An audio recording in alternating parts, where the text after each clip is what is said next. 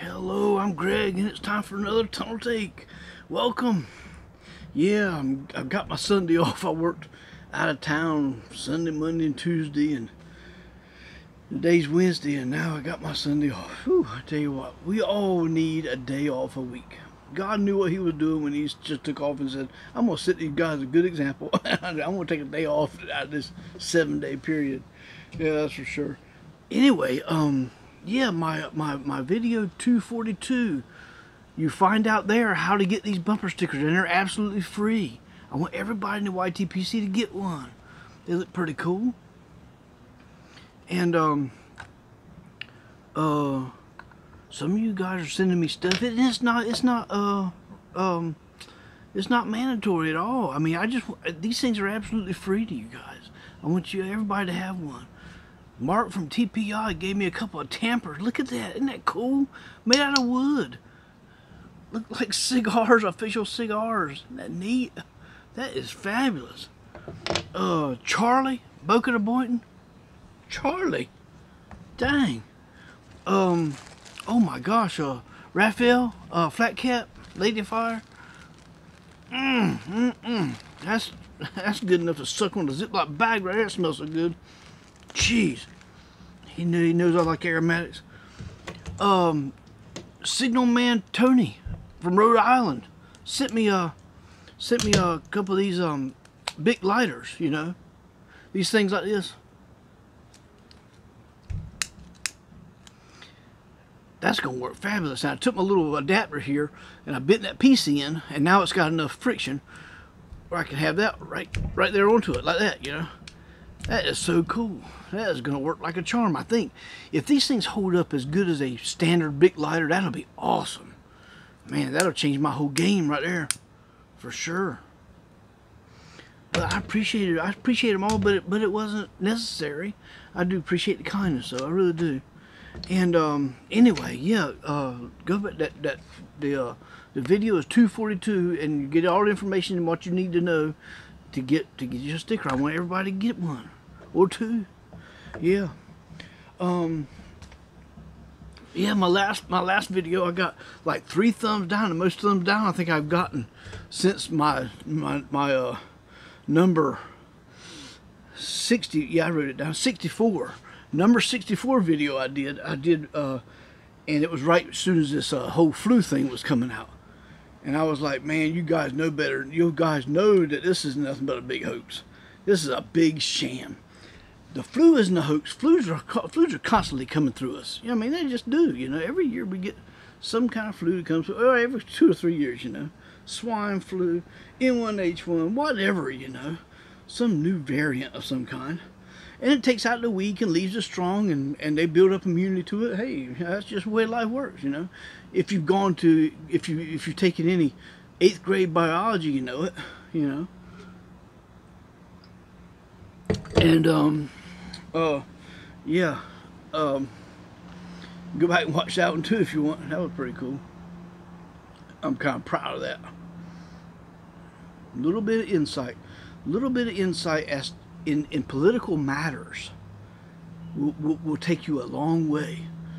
Because when you have insight into political matters, you know what Satan's doing. Because Satan rules this world, y'all. He rules the air of this world. And every one of you Christians know that already. He rules this place. And when you look into political things, you can find out real quick what's going on. What is Satan up to today? What's he doing? You know. Today YouTube declared any anti-vaccine video was going to be taken down or whatever. So anyway, maybe this doesn't even make it to make it on the tube. But anyway, yeah. So oh yeah, my last video was a lot was on free will. You know, how we can change our outcome by our will. It's not necessarily God's will that, you know, we can change what happens to us by natural default. You know, God talks about reaping and sowing. Every man will reap what he sows. You know, and listen, if we don't have free will, if you think that God it has his fingers in everything. Well, if you think that, then this world is nothing but a huge, God's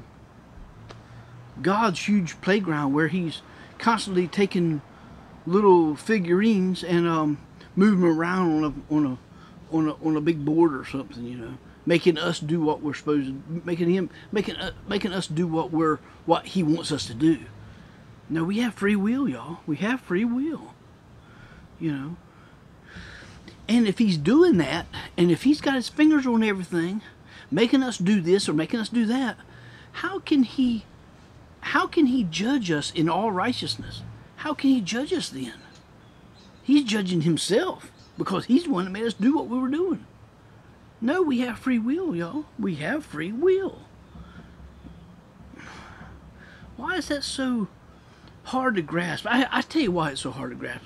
Why is there so much anger come up when you tell people they got free will? It's because the pride of people, they want to be so proud of their religion. They want to say, well, my God, he knows everything.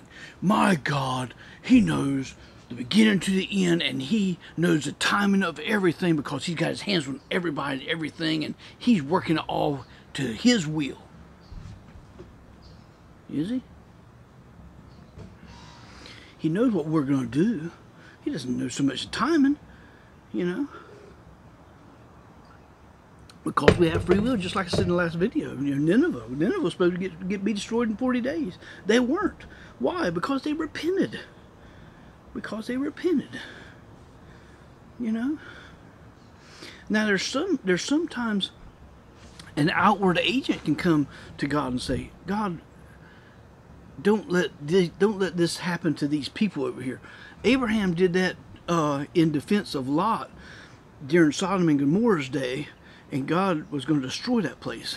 And Abraham said, well, how about if there's 10 righteous people there? Would you destroy it then? And God was like, well, you know, I don't know. I guess maybe I wouldn't. And he said, well, what if there's 5? What if there's 1 there?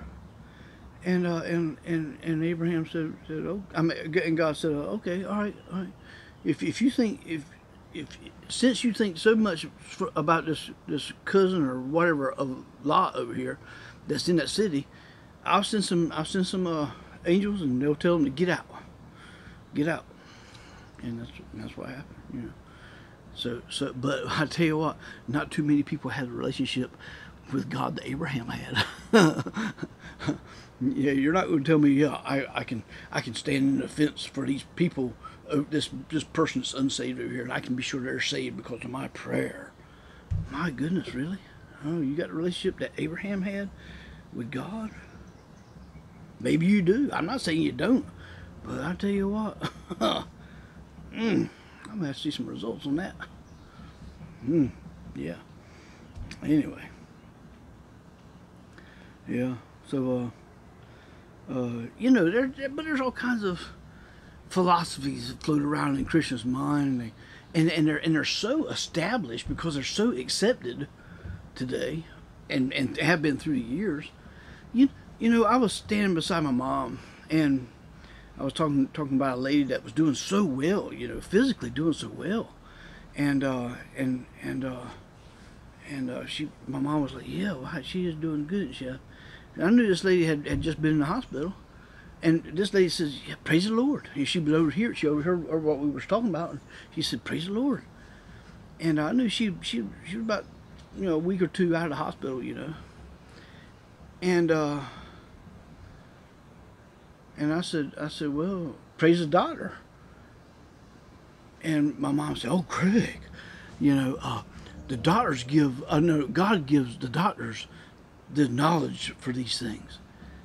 And of course, I didn't want to come down with Mom, you know, right in public there. But I got thinking, really? Okay, well, every philosophy you have, if you don't flip it upside down and it works the same way, you better rethink it.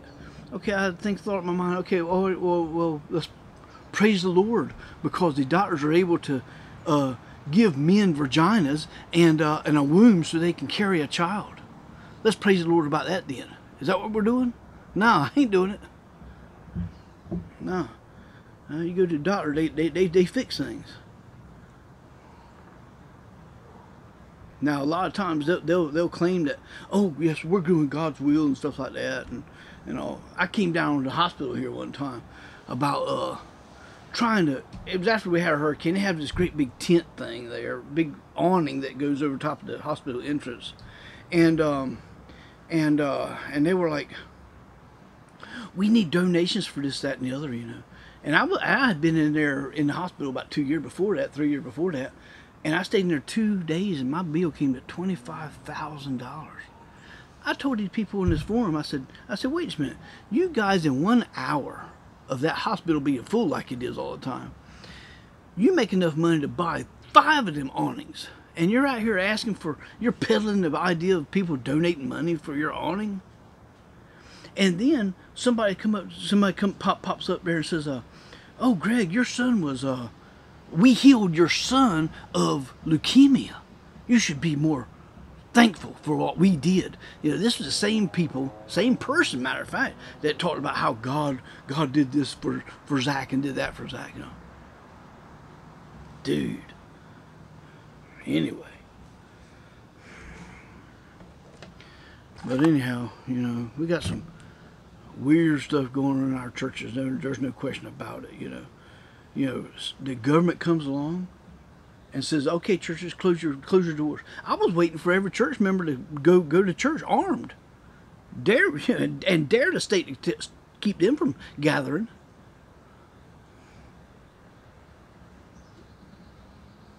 Well, you let the state come along and say, all right, now do this, now do that. Oh, okay, state, whatever you say. Apparently, that's what's happening.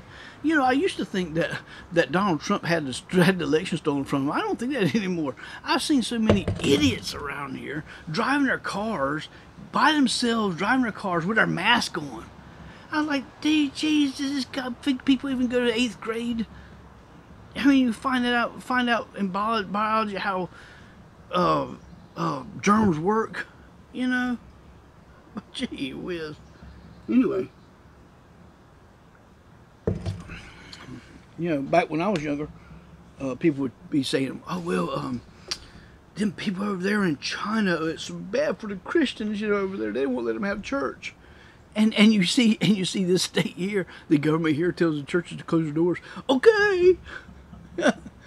That's what happens when feminism rules in places. Their women turn into whores and sinners, and their men turn into beta males and wussies. Gosh.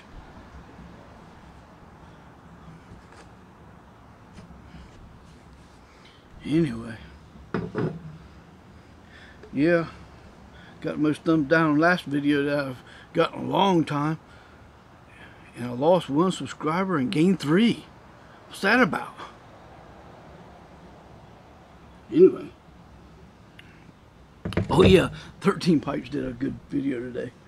And he was talking about he doesn't care what shape the earth is in and you know, what shape the earth is, you know. He's talking about flat earthers and globers, and he don't care if it's a cube or whatever. Yeah, it really doesn't matter about all that. But what matters to me is, am I being lied to? Am I being lied to? And why am I being lied to about it? You know, it is, you know, because like I say, you know, this world is Satan's world, and he is the father of lies, the scripture says. Plainly says that he is the father of lies. He rules political systems. He rules them. You remember when Jesus was up on top of the temple and he dares them to jump off or something, and Jesus said, don't tempt the Lord thy God. Dare him to jump off. He said, if you're the Son of God, you'll float down. You won't get hurt. And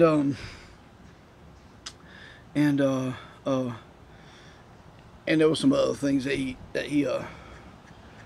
said to him, you know, just to egg him on to do something. And he said, you bow your knee to me. I don't know. Maybe it's just paraphrasing. You bow your knee to me, and I will give you the kingdoms of the world. He told that to Jesus. I'll give you the kingdoms of the world. And I got to think about it one time. I said, the kingdoms of the world is Satan's to give. He could have gave him that. And Jesus said, nope. You can have your crap. You can have that crap. An evil man killed him. Killed God's representative for good in this world. And on that day, God condemned all humanity and says, I'm tired of dealing with you people. I'm gonna make a way where you can come back. You can come to me if you believe in the cross. That evil man, and you have it in you as well, killed good. Wanted to kill me. They created and committed deicide. They wanted to kill God is what they wanted to do. Who was it that wanted to do it? Religious people. Give us a Barabbas, he said. We want Barabbas. We don't want this Jesus over here. We want Barabbas. Kill him. Crucify him. Crucify him, they said. Who was it that nailed the stakes? What signal was on the helmet? It was a Roman signal. You know, it was the state that drove the stakes. Who was the guy that washed his hands and said, "Oh, it's not my fault"? You know, it was a judge. It was somebody that stood in judgment of somebody else. Don't forget these groups of people, the religionists, the people who say that they are for order in society and stuff like that. Those are the people that killed Jesus. Those are the types of people that killed Jesus. Don't ever forget it. Always keep that in the back of your mind back there. When you hear these people speak, always say to yourself, "Holy smokes! Let me. I'm gonna put that one to the test, big time." Really. Anyway. Well, yeah. I'll see you guys. Y'all have a good one, alright? Bye now.